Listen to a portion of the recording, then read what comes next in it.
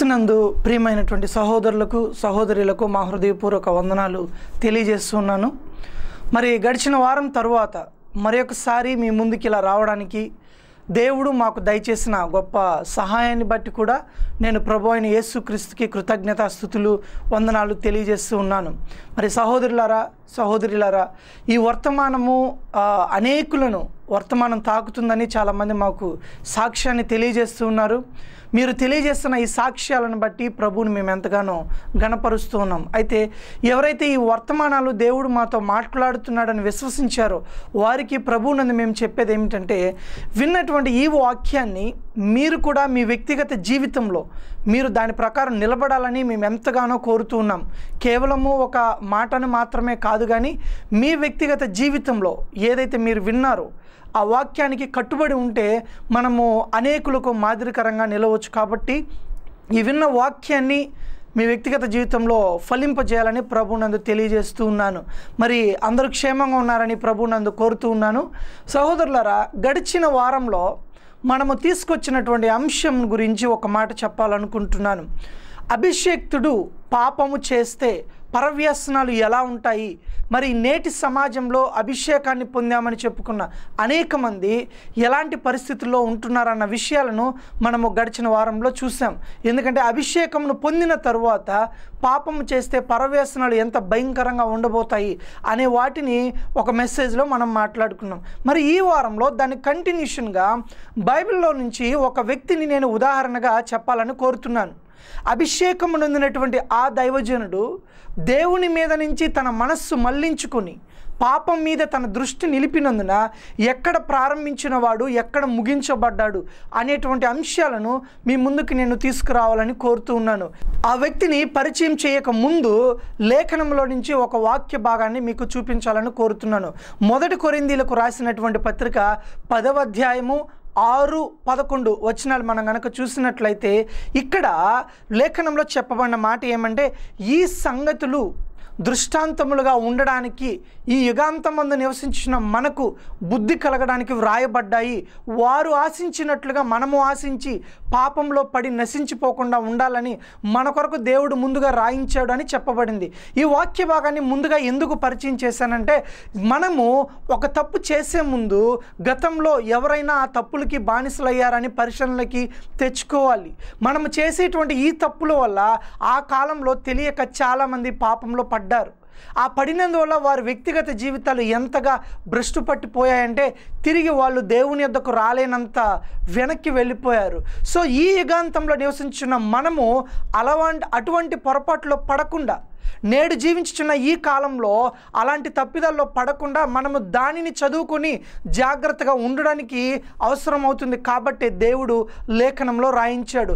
కనుక ప్రియ సహోదరులారా, ఎవరైతే అభిషేకం నొందిన దైవజనులమని చెప్పుకుంటున్నామో, మరి గతంలో క్రీస్తులో బైబిల్లో ఉన్నటువంటి వారు ఎలాంటి పొరపాట్లు చేశారో నేడు మనం అలాంటి పొరపాట్లు చేయకుండా జాగ్రత్త పడాలని ప్రభువునందు తెలియజేస్తూ ఉన్నాను.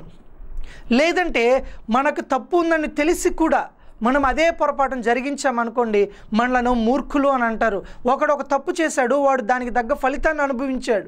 మరి తెలిసి కూడా మనమే దాన్ని కొనసాగిస్తే, ఈ పాపము తప్పని తెలిసినా కూడా దాన్ని కన్నులు మూసుకొని కొనసాగిస్తే రాబో ఉగ్రతను తప్పించడానికి ఎవరి తరమూ కాదు.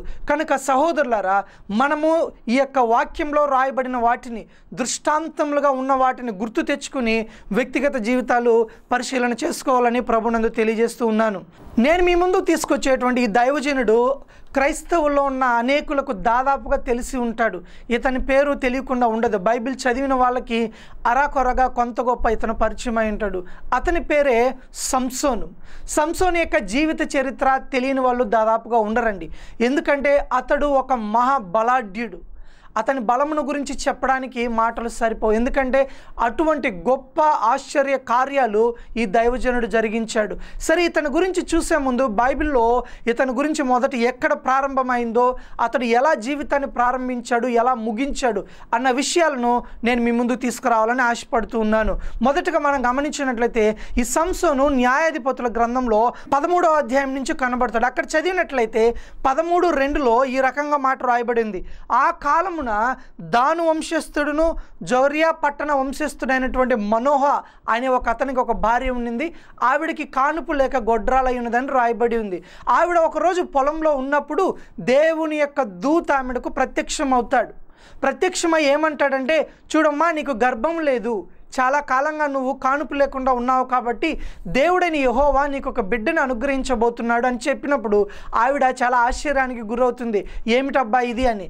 అయితే మనం చూసినట్లయితే దేవుడు ఆ సంసోనుని ఆమె యొక్క గర్భంలోకి ప్రవేశపెట్టడానికి గల కారణాన్ని అక్కడ దేవదూత వివరిస్తాడు. మనం చూసినట్లయితే న్యాయాధిపతుల గ్రంథము 13వ అధ్యాయం 5వ వచనం ఇలా అంటుంది. నేను చదువుతున్నాను. న్యాయాధిపతులు 13:5లో, నీవు గర్భవతివై కుమారుని కందువు, అతని తల మీద మంగళ కత్తి వేయకూడదు.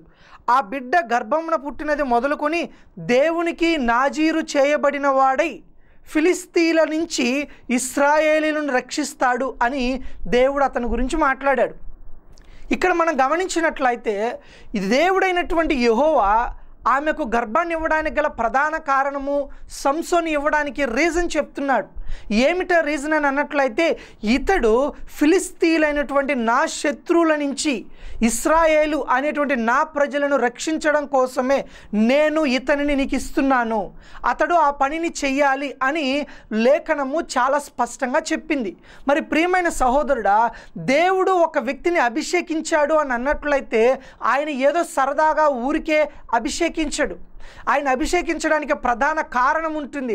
ఆనాడు సంసోనుని అభిషేకించాడు. కారణం ఏంటంటే, ఆ కాలంలో ఇశ్రాయేలీలను అణగద్రొక్కుతున్న ఫిలిస్తీన్ల బారి నుంచి తప్పించడానికి, ఫిలిస్తీన్ల నుంచి కాపాడడానికి ఆనాడు సంసోనుని దేవుడు అభిషేకించాడు. సరే, సంసోను గురించి ఆ ప్రవచనం చెప్పబడింది. సంసోను పుట్టాడు, ఆ విధంగా ఆయన ఎదుగుతూ వచ్చాడు. అతని మీదకి దేవుని ఆత్మ ఎంతో అద్భుతంగా బలంగా రావడం జరిగింది. మనం గమనించినట్లయితే తరువాత అధ్యాయాలలో సంసోను ఫిలిస్తీన్ల దేశానికి వెళ్ళి అక్కడ ఒక స్త్రీని చూస్తాడు. స్త్రీని చూసి ఏమని చెప్తాడంటే, ఇంటికి వచ్చి నాకు ఆ అమ్మాయి కావాలి అని చెప్తాడు. ప్రియమైనటువంటి సహోదరులారా, ఇక్కడ మనం ఒక విషయాన్ని గుర్తుంచుకోవాలి.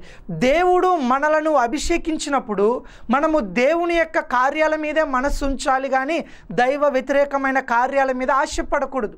అంటే సంసోనికి ఆ అమ్మాయి నచ్చితే వెళ్ళిపోతాడు. ఆరంభం నుంచి కూడా సంసోనులో ఇదొక బలహీనత ఉంది. ఈ బలహీనతని ఆధారం చేసుకొని సాతాను సంసోను మీద ప్రయోగించాడు. సరే, మనం చూస్తే సంసోను ఫిలిస్తీ దేశానికి వెళ్ళే సమయంలో ఒక సింహం అనేది ఎదురొస్తుంది. ఆ సింహము ఎదురొచ్చినప్పుడు యెహోవా యొక్క ఆత్మ అతన్ని ప్రేరేపించగానే వ్రాయబడి ఉంది. యెహోవా యొక్క ఆత్మ అతని మీదకి దిగిరాగా ఆ కొదమ సింహాన్ని అతడు మేకపిల్లను చీల్చినట్టు చీల్చివేశాడని రాయబడి ఉంది. మరి ఇక్కడ స్పష్టంగా మనం గమనించినట్లయితే ఆ సంసోనికి దేవుడిచ్చినటువంటి అభిషేకము ఎంత గొప్పదంటే, సింహాలను సహితము అది మేకపిల్లలుగా చీల్చగలిగినంత గొప్ప శక్తిని సంసోనికి దయచేశాడు. కనుక ప్రియ సహోదరులారా, ఈరోజు నన్ను కానీ మిమ్మల్ని కానీ దేవుడు అభిషేకించాడు అంటే అర్థం ఏంటంటే, ఆ అభిషేకాన్ని మనము దాని గురించి గమనించినట్లయితే ఈ నేటి సమాజంలో తిరుగుతున్న అనేక కొదమ సింహాల నుంచి నేటి జనులను రక్షించాలి అని దేవుడు సంకల్పించాడు. ఆనాడు సంసోనుని ఎలాగైతే ఫిలిస్తీన్ల నుంచి విడిపించాలని కోరుకున్నాడో, నేటి కాలంలో అనేకమైన అవినీతి నుంచి, పాపము నుంచి, సాతాను నుంచి, వాని క్రియల నుంచి, అపవిత్రమైన కార్యాలని ఈ కొదమ సింహాల నుంచి నేటి జనులను రక్షించాలని దేవుడు నిన్ను నన్ను అభిషేకించాడు. కనుక ఈ అభిషేకము ఆ యొక్క కొదమ సింహాన్ని మేక పిల్లవలే చీల్చగలిగినంత బలము కలిగినదిగా మన మీద ఉంది. అయితే ఇతడు ఈ గొప్ప అద్భుత కార్యాన్ని చేశాడు. చూడండి, మనము ఒక సింహాన్ని ఎదుర్కోవాలంటే తమాషా విషయం కాదు, కానీ అతడు మేక పిల్లను చీల్చినట్టు చీల్చగలిగాడంటే అతనిలో ఎంతో బలమైన శక్తి ఉంది. తర్వాత మరి ఇంకొకసారి మనం చూసినట్లయితే గాడిద దవడ ఎముక తీసుకుని 1000 మందిని చంపినట్లుగా రాయబడి ఉంది. ఎంతటి బలాఢ్యుడంటే ఒక ఎముకతోనే 1000 మందిని చంపుతాడు. అతడు అలసిపోడు అంతవరకు కూడా. ఆ తరువాత నేను అలసి ఉన్నాను, నీళ్లు కావాలని అడుగుతాడు. దవడ ఎముకతో 1000 మందిని చంపినంత బలమైన అభిషేకము ఈ యొక్క సంసోను మీద ఉంది. ప్రియ సహోదరులారా, మరి ఈ సంసోను ఆరంభంలో ఇంత అద్భుతంగా ఉన్నాడు. చూస్తే అతని బలమును గురించి ఏమి చెప్పాలో అర్థం కావట్లేదు. అతని బలం అంత బలమైంది. ఒక చోట అయితే ఒకసారి ఆ యొక్క ఊరికి ఉన్నటువంటి తలుపులను తీసుకొని కూడా మోసుకొని వెళ్ళిపోతాడు. అంత బలమైన తలుపులు కూడా ఆయన దృష్టికి సామాన్యంగా ఉండిపోతాయి. ఇనప చువ్వలు కూడా ఆయన దృష్టికి సన్నని పేర్ల వలె, చెప్పాలంటే తాళ్ళు వలె విడిపోతాయి. అటువంటి అద్భుతమైన అభిషేకం కలిగినటువంటి ఈ దైవజనుడు, ఇటువంటి అభిషేకం కలిగిన ఈ యొక్క దేవుని సేవకుడు ఎలా అయ్యాడని మనం గనక చూసినట్లయితే ఒక వాక్య భాగాన్ని చూపిస్తాను. న్యాయాధిపతుల గ్రంథము 16వ అధ్యాయము 21, 22 వచనాలు చదివినట్లయితే, న్యాయాధిపతులు 16వ అధ్యాయము 21, 22 వచనాలు, శత్రువులని దవడ ఎముక తీసుకొని 1000 మందిని చంపిన ఈ దైవజనుడు ఇప్పుడు ఈ పరిస్థితి ఎక్కడున్నాడో మనం చూస్తే, అప్పుడు ఫిలిస్తీయులు అతన్ని పట్టుకుని అతని కన్నులను ఊడదీసి గాజాకు అతన్ని తీసుకుని వచ్చి బంధించి ఒక దేవతాలయంలో పెట్టారు, ఒక ఇంట్లో పెట్టారు. అతడు చివరికి ఎలాంటి వాడయ్యాడంటే తిరగలి విసరడానికి కూర్చున్నాడు. ప్రియమైన సహోదరులారా, ఇతని మీద ఎంత బలమైన అభిషేకం ఉందో అతని పరిస్థితి కూడా అంతే భయంకరంగా దిగజారిపోయింది. ఇతడు ఏమైపోయాడంటే లాస్ట్కి కళ్ళు ఊడబెరికేశాడు.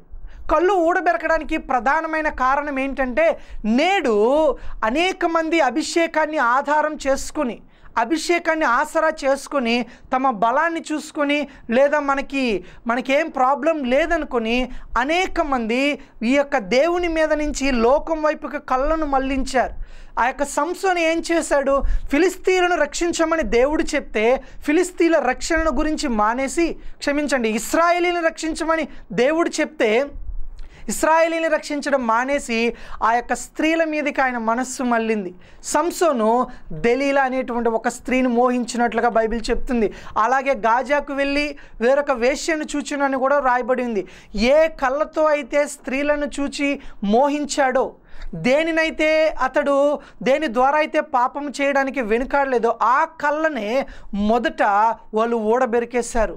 ప్రియమైన సహోదరులారా, కాల్చిన చువ్వలు తెచ్చి కళ్ళల్లో పెట్టినప్పుడు ఎంత భయంకరమైన పరిస్థితి ఉంటుందో ఒకసారి ఊహించుకోండి. కాల్చిన చువ్వలు మన దేహానికి చిన్న గాయం తగిలితేనే తట్టుకోలేము. అలాంటిది శత్రువులు వచ్చి కళ్ళల్లో కాల్చిన ఇనప కడ్డీలు పెట్టి గుచ్చితే ఐబాల్స్ పగిలిపోయి లోపల ఎంత వేడికి గురై ఉంటాయి, ఎంత బాధాకరమైన పరిస్థితికి ఉంటాడు. ప్రియ సహోదరులారా, దేవుడు సంసోను విషయంలో ఇలా ఊహించలేదు. దేవుడు సంసోనుని ఫిలిస్తీయుల నుంచి ఇశ్రాయేలీలను కాపాడే రక్షకుడుగానే ఎంచాడు, కానీ ఇందుకు దేవుడు అతన్ని నియమించలేదు. అయితే ఇలా చేయలేదు సంసోను. తన రక్షణను మర్చిపోయాడు. చెప్పాలంటే శత్రువుల చేతికి తిక్కి తిరగలి విసురుతూ ఉన్నాడు. ఇంత భయంకరంగా అతడు పడిపోవడానికి కారణం ఏమీ లేదండి, స్త్రీల మీద వ్యామోహపు చూపు.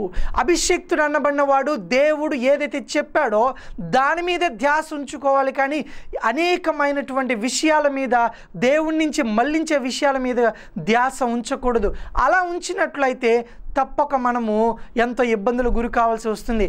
విచారకరమైన విషయం ఏమిటంటే, నేటి క్రైస్తవ సమాజంలో ఎంతో పెద్దవాళ్ళని చెప్పుకునేటువంటి వాళ్ళు కానీ, ఇప్పుడిప్పుడు ఎదుగుతున్న వాళ్ళు కానీ, అభిషేకము నొందిన వారమని చెప్పుకుంటున్న వారిలో దేవుని మీద నుంచి డబ్బు మీదకి మళ్ళిన వాళ్ళు చాలామంది ఉన్నారు. లేరని అంటారా ప్రియ సహోదరులారా?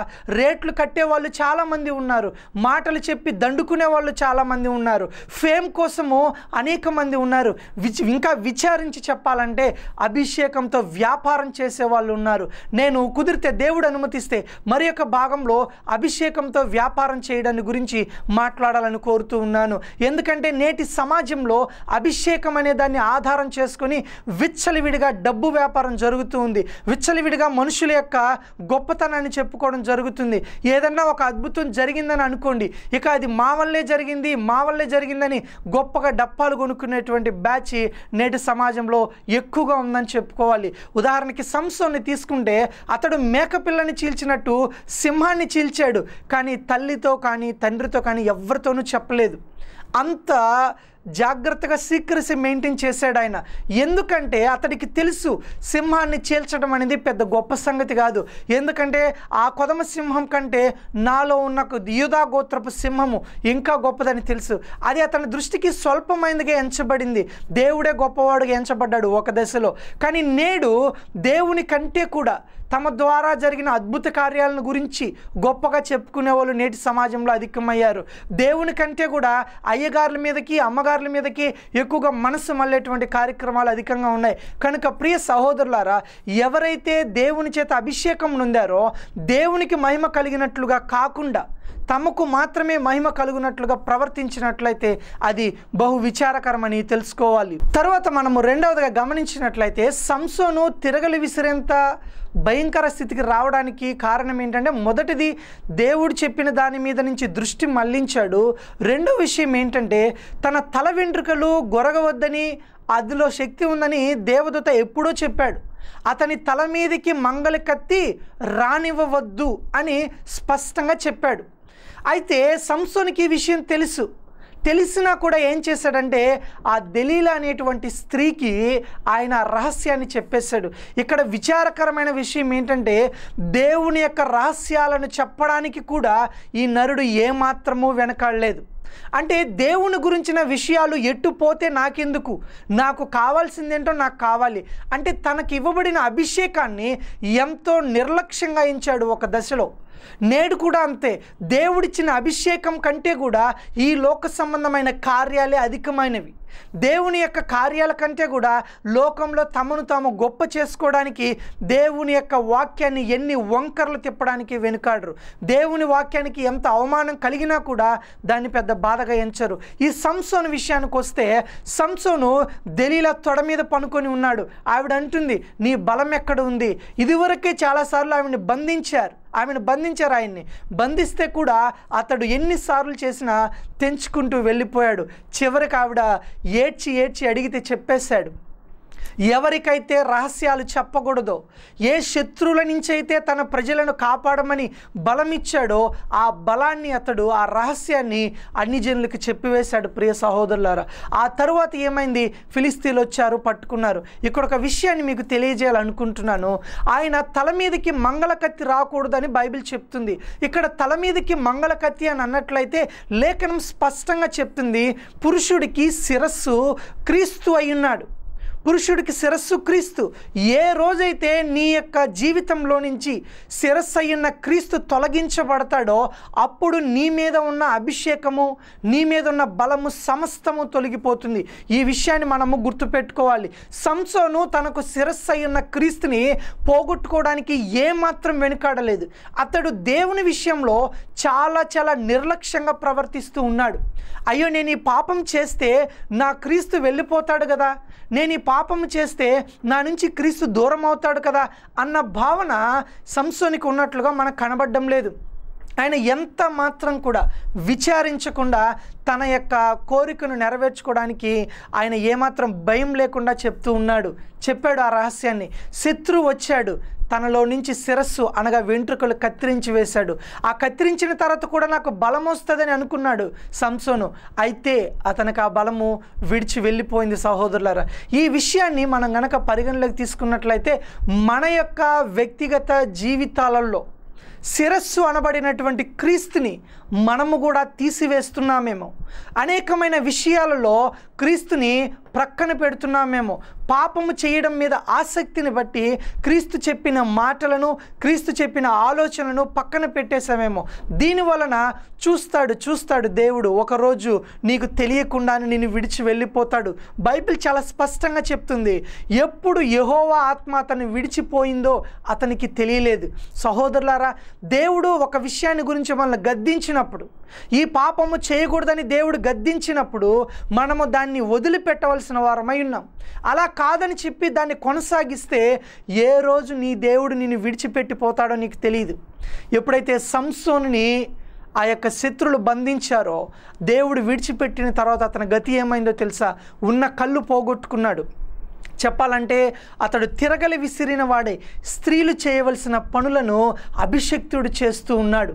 ఆ కాలంలో స్త్రీలు తిరగల విసురుతారని మనకు తెలిసిన విషయమే. ఎవరైతే సమాజంలో స్త్రీలు విసరాల్సి ఉందో శత్రువుల ఎదుట ఇతడు తిరగలి విసురుతూ కూర్చున్నాడు. ఇంకొక విచారకరమైన విషయం ఏంటంటే, అభిషక్తులు పాపంలో పడిపోతే ఒక భయంకరమైన మాట ఏంటంటే, మొదటిగా దేవుని నామానికి అవమానం కలుగుతుంది. పలానా క్రైస్తవులంట ఇలా చేశారంట, ఈనాడు సమాజంలో క్రీస్తుకి పెద్ద ఆటంకంగా ఉన్నది అన్ని జనులు అనుకుంటే పొరపాటు. మన క్రైస్తవులే పొరపాటుగా దేవునికి అడ్డంగా నిలబడి ఉన్నారు. ప్రియమైన సహోదరులారా, సంసోనుని పట్టుకున్న శత్రువులు తీసుకుని వచ్చి దేవాలయంలో నిలబెట్టి ఇలా అంటున్నారు. ఏమని అంటున్నారో తెలుసా? మన దేవత మనకు మన శత్రువుని అప్పగించింది. ఇది నిజంగా చాలా విచారకరం. సంసోన్ని శత్రువులు పట్టుకున్నప్పుడు వాళ్ళు అనుకుంటున్నారు, సంసోను దేవుడి కంటే కూడా మన దేవత చాలా గొప్పది. సంసోను యొక్క దేవుడు శక్తిహీనుడు కాబట్టి ఆయన కాపాడుకోలేకపోయాడు. మన దేవత బలమైంది కాబట్టి మనం మన శత్రువుని పట్టుకోగలిగాము. పదండి, మన దేవతకి మనం ఒక ఉత్సవాన్ని ఆచరిద్దామని సంసోనుని ఎదురుగా పెట్టుకుని అతన్ని హేళన చేస్తూ ఉన్నారు. చూడండి, అభిషక్తుడు, ఒకప్పుడు సింహాన్ని చీల్చినవాడు, దవడ ఎముకతో 1000 మందిని చంపినవాడు, చెప్పాలంటే 300 నక్కల్ని పట్టుకుని ఫిలిస్తీన్ల తోళ్ళుని ఆ యొక్క చేలని తెగనరికినవాడు, తగలబెట్టినవాడు. ఇటువంటి మహారోషం కలిగినటువంటి ఈ యొక్క అభిషక్తుడు దేవుని మీద నుంచి తన దృష్టిని లోకం వైపు మళ్లించినందువల్ల అన్యజనులు హేళన చేయడానికి కారణమయ్యాడు. దేవుని నామము దూషించబడటానికి కారణమయ్యాడు. కారణం ఏంటండి? దేవుడు ఏ అభిషేకాన్ని అయితే ఇచ్చాడో ఆ అభిషేకాన్ని నిలుపుకోవడంలో మన సహోదరుడైనటువంటి సంసోను విఫలమయ్యాడు. మరి దేవుడు ఇప్పుడు మనకి స్పష్టంగా చెప్తున్నాడు, ఆనాడు సంసోను ఇలా నేను అభిషేకం ఇచ్చినా కూడా తన యొక్క ఇష్టాన్ని రీతిగా ప్రవర్తించి ఆయన నాకు దూరంగా జరిగిపోయాడు. దానివల్ల అతని పరిస్థితి బహు భయంకరంగా మారింది. మరి ఈనాడు నేటి సమాజానికి కూడా దేవుడు చెప్తున్నాడు, ఆనాడు జరిగినటువంటి విషయాలను మనకు దృష్టాంతాలుగా ఉండునట్లు 1 కొరింథీ 10:6, 10:11 చెప్పిన రీతిగా మనకు రాయించి పెట్టాడు. మరి ఎవరైతే సేవ చేస్తున్నామని అనుకుంటున్నారో, ఎవరైతే అభిషేకించబడ్డామని మనసులో భావిస్తున్నారో, మనం ఒక జాగ్రత్త కలిగి ఉండాలి. ఏమిటంటే మన యొక్క ఆలోచన ప్రభువు మీద నుంచి కానీ, ప్రభు చెప్పిన పని మీద నుంచి కానీ లోకం మీదకి, పాపం మీదకి, లగ్జరీ మీదకి, డబ్బు మీదకి, ఫేమ్ మీదకి, ఇంకా సుఖాల వైపు మళ్ళకూడదు. అలా మళ్ళిన రోజున ఎటువంటి వారైనా సరే అధపాతాళానికి పడద్రోయబడతారు. ఇక్కడ ఒక విచారకరమైన మాట ఏమిటంటే, ఎంత అభిషేకాన్ని పొందానని నువ్వు అనుకుంటావో అంత దెబ్బలు తగులుతాయి పడిపోతే. చిన్న ఎత్తులో నుంచి పడ్డవాడికి చిన్న దెబ్బలే తగులుతాయి, చాలా ఎత్తులో నుంచి పడ్డవాడికి అంతే దెబ్బలు తగులుతాయి. మరింత ఎత్తులో నుంచి పడినవాడికి ఇక లేయడానికి ఏమీ ఉండదు, కాళ్ళు చేతులు విరిగిపోయి వాడు జీవోత్సవంలో పడి ఉండాల్సి వస్తుంది. కనుక బైబిల్ చాలా స్పష్టంగా చెప్తుంది, తాను నిలుచున్నానని తలంచుకుని ప్రతివాడు, ఎవడైతే నేను అభిషేకం పొందానని అనుకుంటున్నాడో ప్రతివాడు, దేవుని యొక్క సేవకుడుగా ఉన్నానని అనుకుంటున్న ప్రతివాడు తాను పడకుండునట్లు జాగ్రత్తగా చూసుకోవాలా. చూసుకోకపోతే మనము నిర్లక్ష్యంగా ఉంటే అడుగులు జారుతాయి. సాతాను మనల్ని మింగివేయడానికి గర్జించు సింహం వలె మన చుట్టూ తిరుగుతున్నాడని బైబిల్ చాలా స్పష్టంగా చెప్తుంది. కనుక సహోదరులారా, ఈ వర్తమానం ద్వారా దేవుడు మీతో మాట్లాడినట్లయితే సంసోను మనకు ఒక మాదిరిగా ఉన్నాడు. సంసోనికి మాత్రమే అలా జరుగుతుంది, నాకు అలా జరగదు అని అనుకోవడానికి లేదు. ఎందుకంటే పాపానికి ఎవరు స్పెషాలిటీ లేదు. దేవుని యొక్క ఉగ్రతకి చిన్న పెద్ద అని తేడా లేదు. దేవుడు ఎవరైనా పాపము చేస్తే వాళ్ళని నా సేవకులు కదా అని ఉపేక్షించలేదు. దేవుని సేవకులు చేసిన పాపాన్ని తప్పిపోకుండా రాయించాడు. దావీదునైతే ఏమి, సంసోనైతేనేమి, మోషేనైతేనేమి ఆయన ఉగ్రత ఎవరిని వదలలేదు. కనుక ప్రియ సహోదరులారా, దేవుని దృష్టికి పక్షపాతం అనేది లేదు. వాక్యాన్ని ప్రకటించిన నేనే ఆ వాక్యానికి విరుద్ధంగా ప్రవర్తిస్తే మాత్రము నిశ్చయంగా నేను శిక్షార్హుడిని అవుతాను. మరి నేను గురయ్యానంటే అదేవిధంగా విన్నవాళ్ళు కూడా గురవుతారు. కనుక మనకందరికీ దేవుని యొక్క న్యాయ తీర్పు సమానంగానే ఉంటుంది. ఎట్టి పరిస్థితుల్లో కూడా దేవుడు పక్షపాతాన్ని చూపడు. కాబట్టి మన వ్యక్తిగత జీవితంలో మన యొక్క ప్రవర్తన ఎలా ఉంది, పాపము విషయంలో ఎలాంటి ఆలోచన కలిగి మనము ముందుకు వెళ్తున్నామని తెలుసుకోవాలి. అభిషేకం విషయంలో నిర్లక్ష్యం వహించిన ఎడల మనము దానికి తగ్గ ఫలాన్ని పొందుకోవాల్సి వస్తుంది. కనుక ప్రియ సహోదరులారా, ఈ విషయాన్ని మీరు మనసు ఉంచాలని తెలియజేస్తూ ఉన్నాను. చివరికి సంసోను పరిస్థితిని మనం చూసినట్లయితే అందరూ దేవాలయానికి వచ్చేసారు. స్త్రీలేమి, పురుషులేమి, పిల్లలేమి అందరూ వచ్చి హేళన చేస్తూ ఉన్నారు. సహోదరులారా, హేళన చేసినప్పుడు సంసోను మనోవేదన గలవాడై ఉన్నాడు. ఒకప్పుడు ఎంతో ఆర్భాటంగా తేజరిల్లినటువంటి వాడు, వెలుగులో ప్రకాశించినటువంటి ఈ దైవ సేవకుడు తన మీద ఉంచబడిన అభిషేకాన్ని నిర్లక్ష్యం చేసి పాపంలో, స్త్రీల వ్యామోహంలో పడిపోయినందువల్ల దేవుణ్ణి తొలగించుకోవడంలో విషయంలో కూడా ఏమాత్రం కూడా ఆయన సందేహపడలేదు. నిరభ్యంతరంగా రహస్యాన్ని చెప్పి పాపము చేసినందువల్ల అన్యజనుల ఎదుట, దేవుని శత్రుల ఎదుట, ఏ శత్రుల చేతిలో నుంచి విడిపించమని చెప్పాడో ఆ శత్రుల ఎదుటే బందీగా నిలబడిపోయాడు. ఇది నిజంగా విచారకరము, దేవునికి అవమానం కలిగించేటువంటి సంగతి. ఎదురుగా దేవాలయంలో నిలబెట్టారు, హేళన చేస్తూ ఉన్నారు. చివరికి అన్నాడు, దేవా దయచేసి ఈ ఒక్కసారి నన్ను జ్ఞాపకం చేసుకో, ఇక మీదట నేను ఇలాంటి పొరపాటు చేయను, నేను ఫిలిస్తీన్లు చనిపోవాలని కోరుకుంటున్నామని అతడు మూలరాతి స్తంభాలని గట్టిగా పట్టుకొని ప్రార్థించినప్పుడు దేవుడు బలం ఇచ్చాడు.